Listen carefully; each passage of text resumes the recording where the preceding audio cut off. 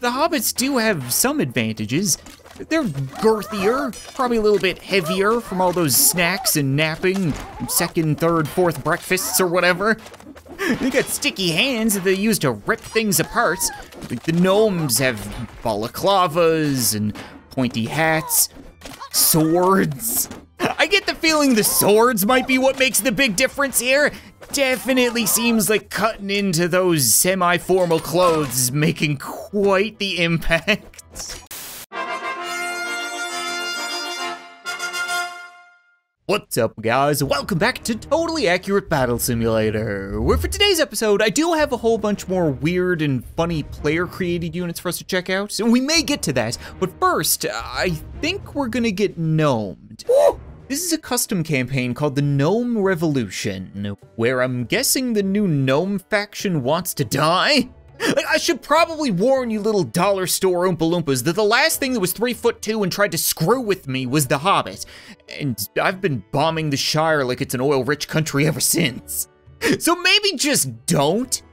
Oh, hold up a second, I'm gnomes too. But I can only control the Rebel, Apple Archer, Rogue Butcher, Exiled Warrior, and Gnome Warlord.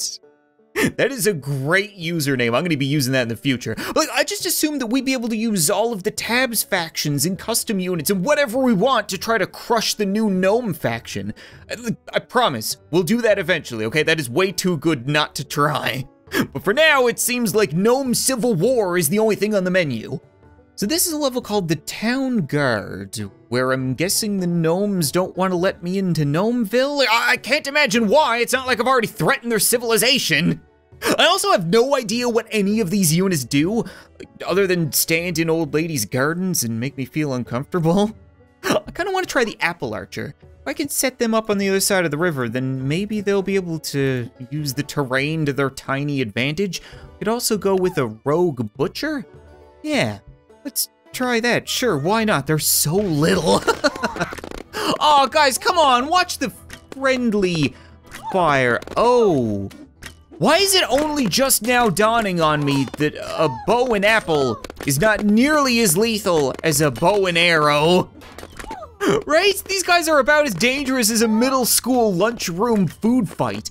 Oh, and the enemy has shields, which are surprisingly effective against fruit. No, I've already made a huge tactical and strategic slip up. You gotta be kidding me. Well, at least their guns also fire apples, that's good to know. It is kind of weird that they have access to apple guns when I only have apple archers.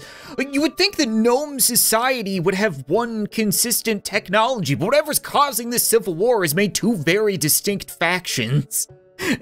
I shouldn't be theorizing about gnome lore. I gotta focus on how I'm gonna cut them into pieces. Maybe the Rogue Butcher? We tried one, but he kind of got dropped right off the bat. I could go all offense, whereas they have quite a bit of defense. Your shields aren't gonna do a whole lot against our many swords, hopefully. I like how they're the more standard garden gnome with the silly robes, whereas my guys have goggles and vests. They look like they're straight out of Mad Max. These apples are doing absolutely nothing. Come on, guys, you got this. Please, please tell me you got this. Oh, this is gonna be close. It's gonna be real close. I did not expect to see an intense gnome sword fight today. Oh, 1v1. Come on, don't get hit by an apple. That's all that I care about right now. How are we losing this? Why is this gonna be so much more difficult than I had expected? What if we tried fighting fire with fire and played the numbers game? Because I can have my 10 rebels face off against their 7, I think, and then they've got a couple of apple gunners, but we've already proven that the apple gunner is completely useless against the shield. We can make them come to us. That way they could be the ones to have a hard time getting across that gigantic bridge. See, in all reality, it's hard to tell that they're gnomes. Like, obviously, the pointy hats are a dead giveaway, but like, there's nothing for scale. We don't have regular tabs units stomping them into the dust. Ooh, I think this is going well. Come on, guys. Why are my gnomes wearing balaclavas? That's a little weird. Yeah, your apples aren't gonna be any use here. There we go, come on. Oh, yeah, keep up the blocking. A little bit more stabbing would thoroughly appreciate it. Are we good? We're good. I've never been so relieved to kill a gnome in my life. Conquering Gnomeville is definitely a big moral victory, but we need to seize the means of production. We need to control the fields, which is why we're gonna take on the farm guard, where it looks like the gnomes' golf ball-sized brains have decided to double down on the apple armaments. And they also have their version of the butcher.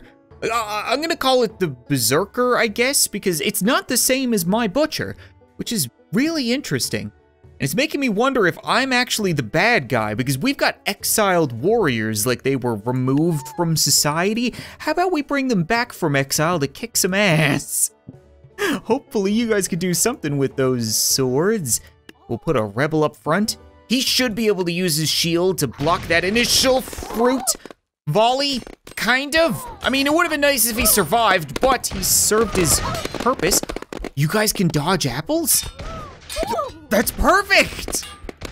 You got funny little raccoon masks too. Okay, just cut these guys down and then move on, because they're gonna tag you eventually. You really don't want to give them all the time in the world to get their shots off.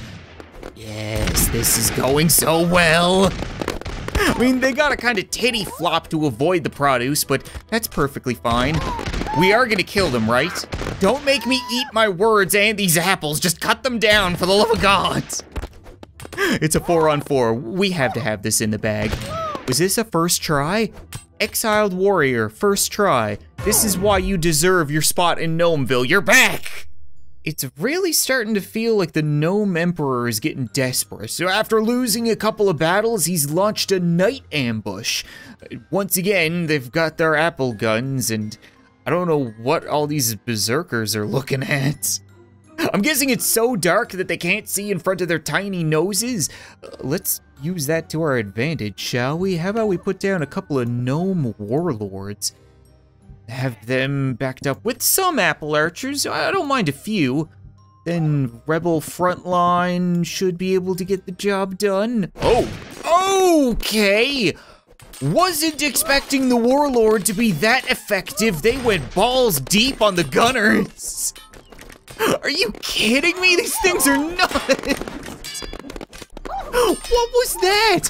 Honestly though, I thought they were just gonna be like an old man with a real big sword, but they absolutely crushed them. I think we may have reached a tipping point in this gnome war, because this battle is very different. It's called Warlord Defense, where we've got our warlord, who's currently being stationed at the mouth of a cave with a non-gnome. Weird. And then because of that, the battlefield has been switched. We're now on the opposite side and on defense. The enemy is here, but I can use however much of whatever I want. I've got infinite resources. It's like I've taken over society, and I don't know why I decided to use so many apple archers, but you know what? That works for me. Our apples will blot out the sun. Please tell me I used enough. I'm always afraid. Could you maybe hang out back there? I know you really want to get into the battle, but you're supposed to be protected. You're dead, but it says that I won. I'll take it. Look at this guy quake in his little Fisher-Price-sized boots. As soon as the shoe is on the other foot and we're the ones in control, then suddenly they want to be the rebels and they want an uprising and they're afraid they're all gonna die for good reason, because I'm bringing in the warlords. I'm bringing them all in. Summon the warlords and kapoots. I should really try to make these a little bit more entertaining, last a little bit longer, you know, add some suspense to things, but at the same time, I just love crushing them so much. Well, I'll be damned if it isn't the Gnome King himself with his royal guards. Or former Gnome King, actually. I'm the new Gnome King. Please remove yourselves from my front lawn, otherwise I'll have to do it myself. I'll summon my gnome warlords. Maybe a couple of rebels over here, and a couple of apple archers over there. Exiled warriors, yup, they want in on this. Even though I'm quickly running out of gnome funds. Hopefully that's okay. I don't suppose you guys could just gun it straight for the king. Oh, the king's got some moves of his own. That could be a problem.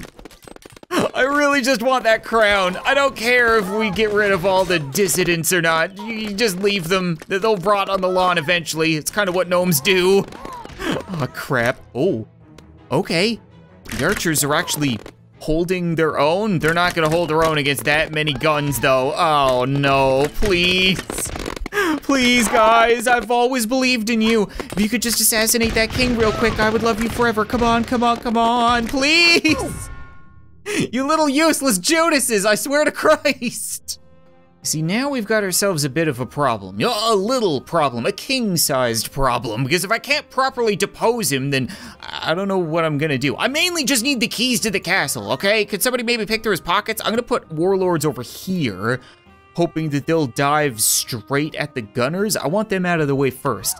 The exiles can actually take care of the melee units. And then I could put, I guess, rebels scattered around, because this is where the king is gonna go. He could dive into them and they'll just be king fodder. Come on, guys, please. There we go, perfect. They're not getting back up after that. Okay, well, maybe I won't bother finishing my sentences. Enough with the trick shots, okay? I don't want this behind the back shenanigans. Just cut these guys in half.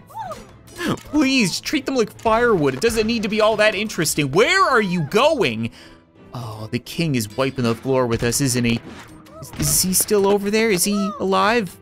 It's so hard to tell which one of them is the king. I think we're doing well, right? That guy should be the last one left. Kill him, yes! All praise the Gnome King! You gotta be kidding me right now. How many times am I gonna have to kill you, old man? This is a level called Short-Lived King, where I'm guessing the king managed to resurrect himself, like some kind of stubby Jesus at the Church of the Wobbly Horse. Either way, it doesn't matter, we're gonna put him back in the ground. I like that strategy of putting the warlords on the end and have them charge into the apple gunners. Oh, bad news for you guys. It looks like when I got the keys to the castle, I also got the keys to the coffers, which means I've now got my fingers in the country's coin purse. I can spend whatever I want. Yeah, let's do a little something like this. Go, my loyal gnomes. Show them who's your new king.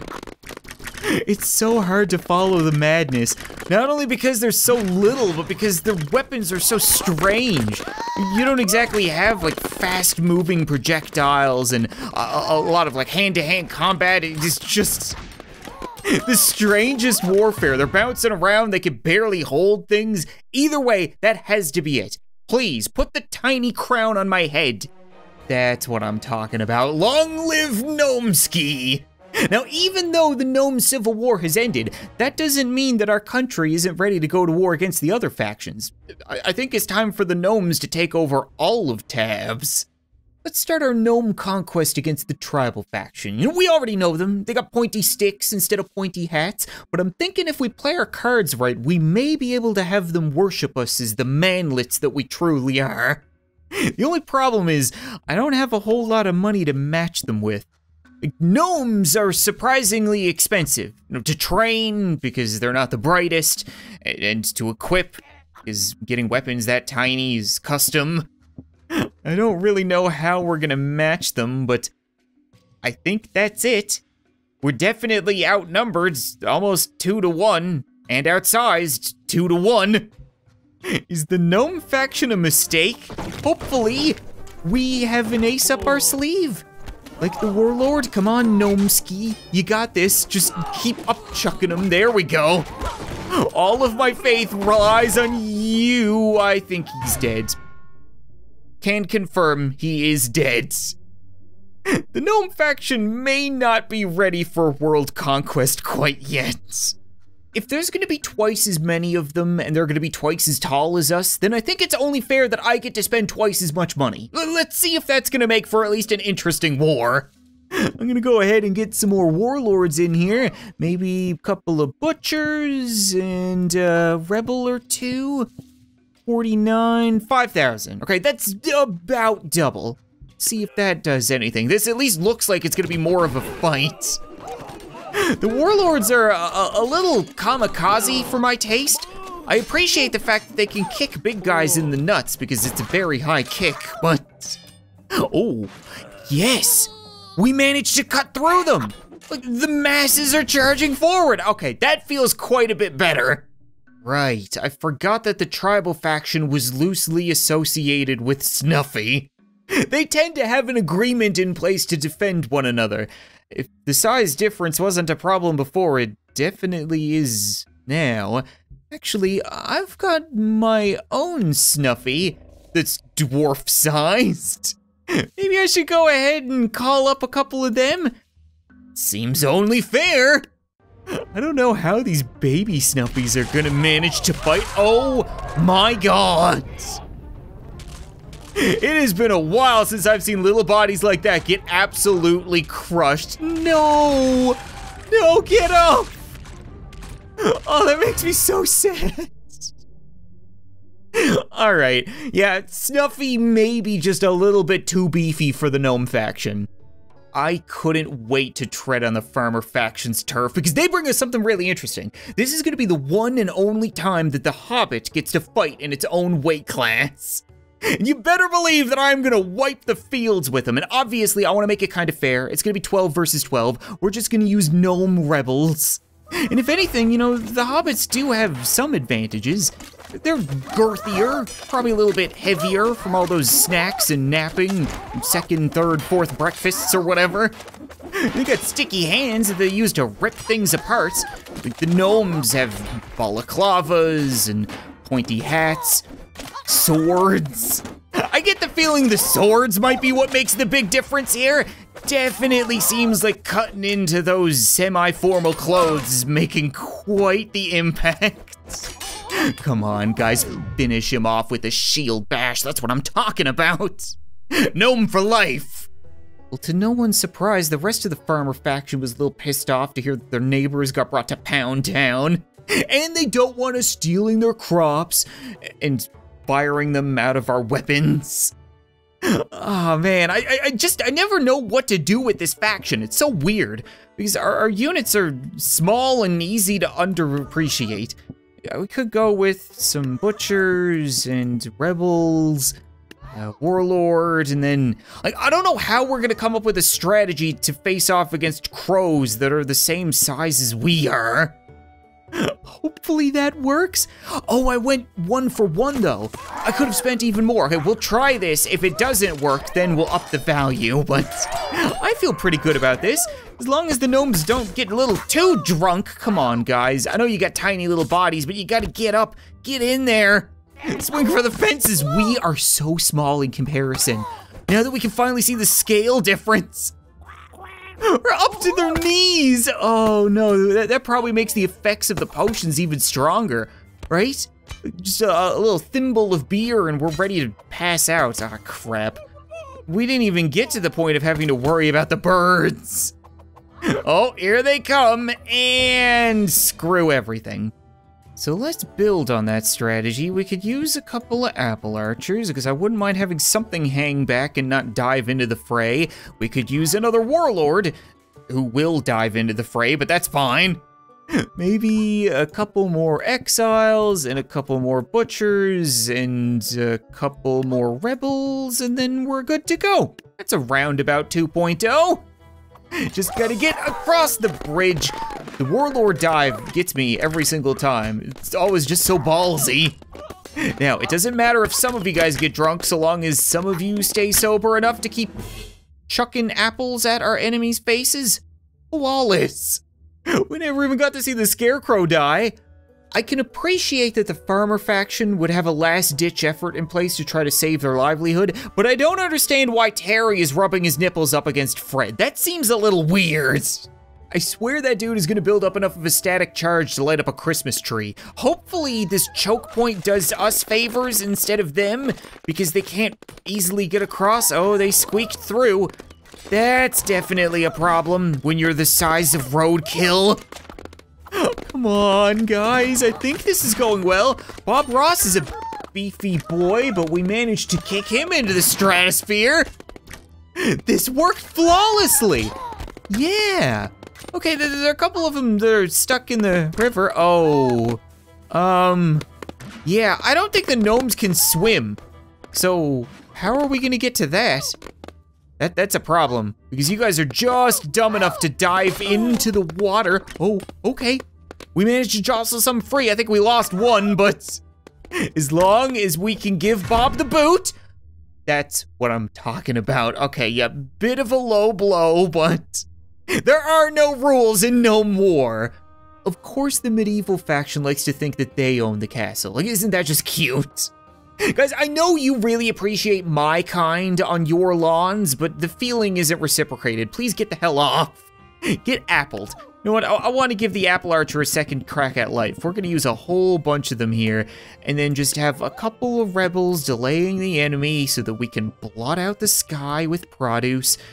I think this could work in a strange world. Metal armor is not showing any signs of wear against our fruit folly. Come on, guys. Oh, they've got healers. I forgot about that. That could be a problem. I don't know if we can do enough damage to keep up, but it looks like we're getting close. Oh, yeah, suck it, King. You're eventually gonna give up. Yes, archers, go! Show that you are the superior archer. This guy's got no idea. Okay, I still think that they're a bad unit, but they're funny, and that's really all I care about. Here's a test that I really haven't been looking forward to, because like, I don't know how the gnomes are gonna manage to breach a phalanx, considering the shields are like the size of a wall compared to them. But I'm not gonna use the gnome warlord, at least not yet, because it's too easy. He's gonna treat these things like bowling pins. Instead, I wanna see if the butcher can pull it off. Didn't have great results against the rebels, but hopefully if we do something like that, they'll be able to get in and around. You guys got swords, come on now, don't get pushed around. Oh, they got absolutely pushed around. It was worse than I expected. Did we kill, I think we may have killed one, but he may have also just tripped. Now hear me out, what if we only used a couple pieces of cannon fodder, and then the rest were warlords? Because the warlords seem to be the only unit that can actually fight. So hopefully they can survive long enough to strike from behind in numbers. If we get 3 or 4 of you guys protecting each other's backs and striking your opponents, then maybe we'll get somewhere. I like seeing blue bodies fly around, that's the good stuff. How do they have so much kicking power in those tiny legs? Yes, yes, exactly. So if we've learned anything today, it's that all gnomes are useless except for the warlords. You know what, I think that's gonna be it for this episode of Totally Accurate Battle Simulator, guys. And the gnome faction is definitely interesting, but a little restricted. I would have liked to see at least like half a dozen more units, because there's so many possibilities for the stuff that you can create in this game. And it's really fun playing with units that are a completely different scale and skill set and stuff like that. So I see a lot of promise in this. And if you guys want to see more, as always, be sure to leave a like in the video, leave a comment letting me know, and maybe I'll return to learn more about how they're not a gnome. They're not a gnoblin, they're a gnome. You just got gnomed. Bye.